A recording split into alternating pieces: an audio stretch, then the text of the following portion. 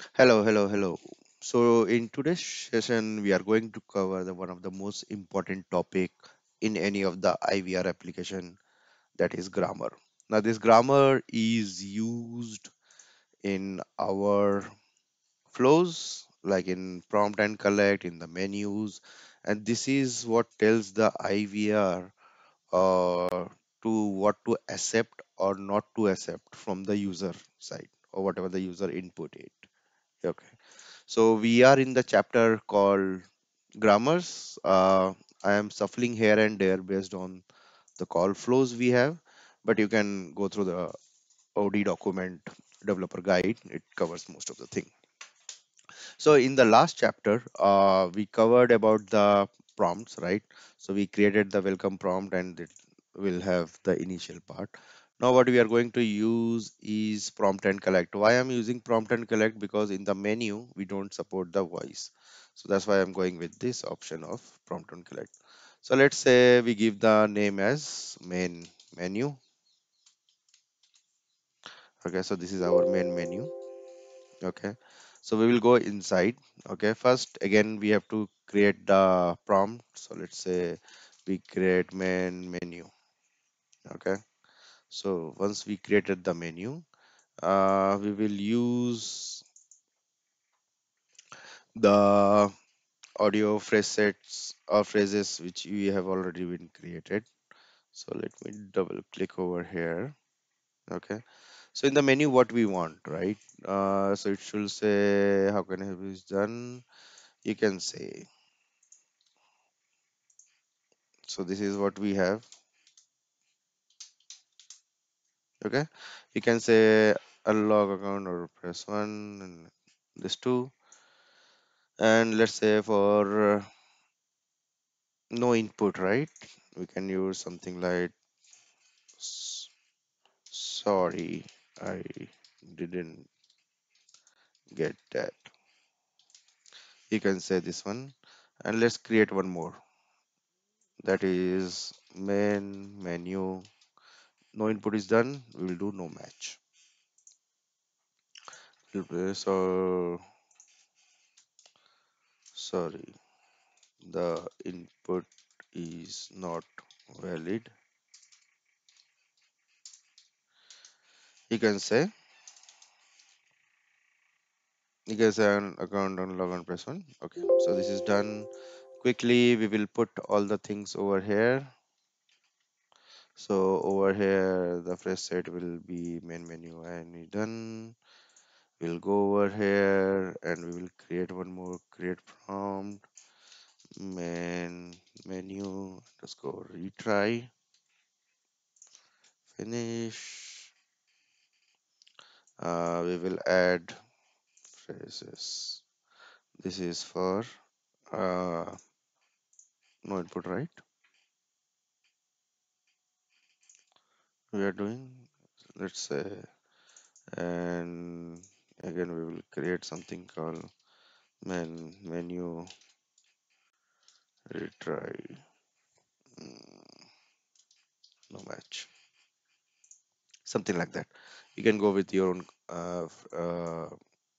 what do you say, own standard of the naming convention. Okay, so this is done. Now coming to the important part, which is why we are here, is the grammar. Now the requirement from our side is to create a grammar of DTMF and voice both to be supported. One for account unlock, one for password reset, similarly for DTMF and DTMF2. So let's first create the DTMF grammar, which is quite easy. So we can use static. Let's create the DTMF one. We will create custom. Okay. One row, one column is sufficient. How many rows we want? Let's say we will say six. Okay. Or let's say four. Okay. So what we will name is account. Let's expand this thing. Account unlock. This is what user can say, right? And what happened?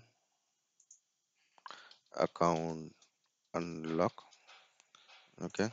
And we will tag it AC, something like that. Oh, we are creating DTMF grammar. Sorry, sorry. Okay, so then in that case, one will be okay AC, and two will be password reset PR. Okay, let's you can give any tags, then we are not required. So delete column, row, column, row, delete row. So since DTMF can be only two, one for account unlock and two for password reset. So DTMF grammar is done. Uh, let's why, okay, let's rename it to main menu DTMF grammar. Okay, so this is done.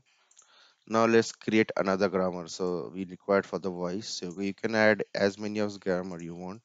There is no restriction from this. So main, sorry, create a grammar file.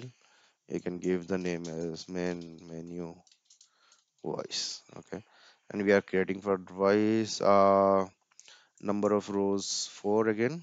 Okay, expand this thing.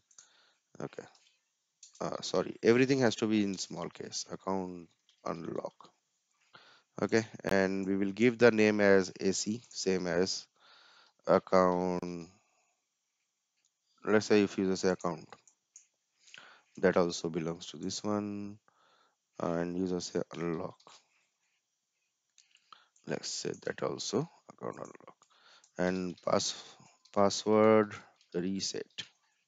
Okay, so that was PR, right? Now we need more, right? Rows and one more row required, I guess. Yeah. So let's say if user say password, uh, that will be PR, and again reset if user say only, that also a PR. Okay, so our grammar is ready, one for voice, one for DTMF.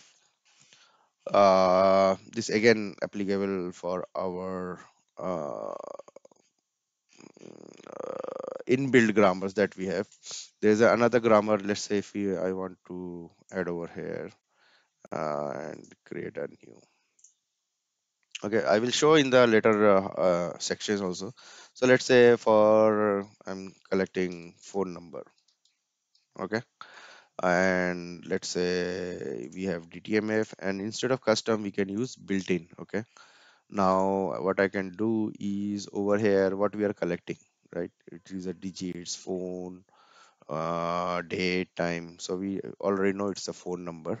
Okay, so we can select that. If you want to select the numbers, right, or let's say digits, so you can specify minimum or maximum length. Let's say our phone number is exactly of 10th length.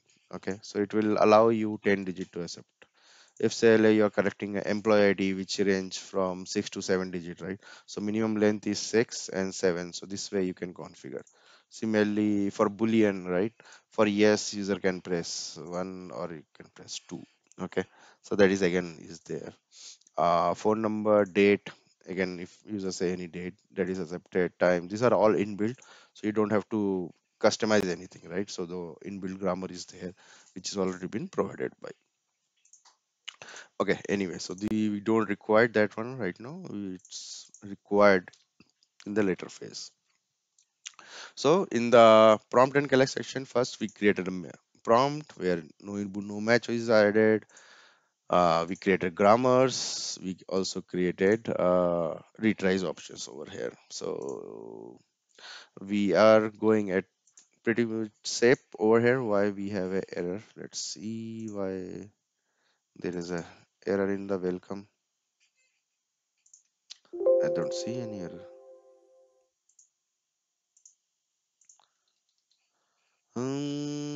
Let's go to the problem statement. So